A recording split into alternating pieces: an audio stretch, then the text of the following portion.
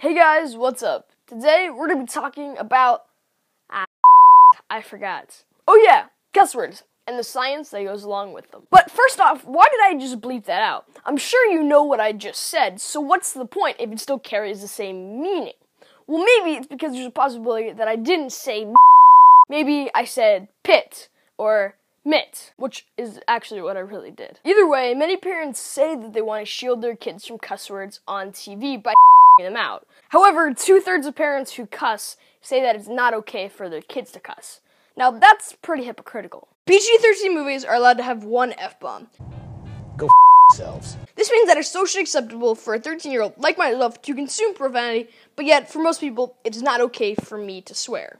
Now, this is kind of weird. Also, censoring as we know it really only used in English and Japanese. The attitude, acceptability, and use of swear words are different everywhere you go. In English, there are a lot of words that people can consider cuss words. We can look at George Carlin's 7 dirty words for a guide. There's a link in the description as I don't really want to say them. Those words are not allowed to be said on public TV from the hours of 6 a.m. to 10 p.m.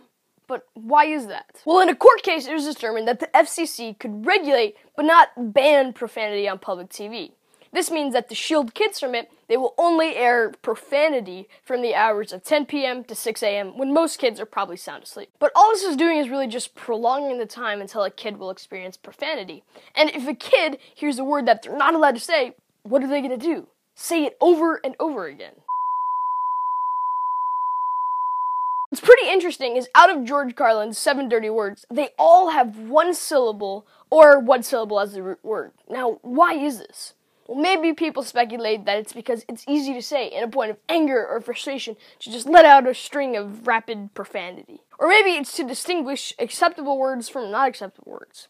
Feces is okay to say and it's 2 syllables. However, is not okay to say and it's 1 syllable, but they both mean poop. Almost all swear words originate from gross, nasty, disgusting things.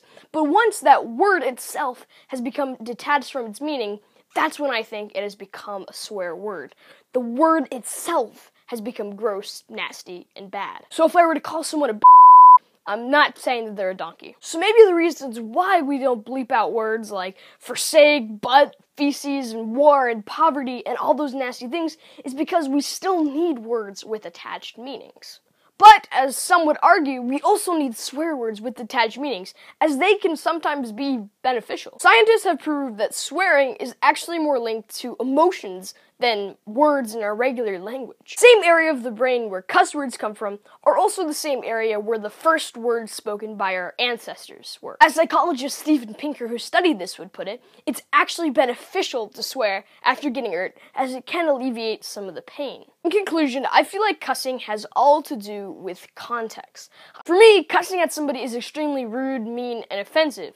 But if I were to stub my toe and cuss at the table, I don't think that has that same degree of severity. Now, I'm not going to say that cussing is good or bad, but what I will say is cuss words have the power to change the whole meaning of a sentence. It can convey urgency, extremeness, or even social acceptance, and that can definitely be useful. But with 80 to 90 swear words spoken a day by adults, it's definitely here to stay. Thank you so much for watching. If you enjoyed watching this as much as I enjoyed making it, please be sure to leave a like and subscribe. Also, you can check out my website and Twitter up there. Thanks.